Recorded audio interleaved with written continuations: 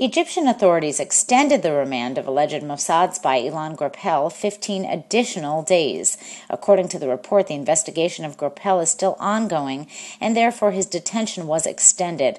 Grapel was arrested at his downtown Cairo hotel by Egyptian state security officers last month on suspicion of working for Israeli intelligence to foment sectarian strife and gather intelligence on post-revolution Egypt. The Emory University law student and dual Israeli-American citizen traveled to Egypt this summer as part of his work for a charity helping African refugees.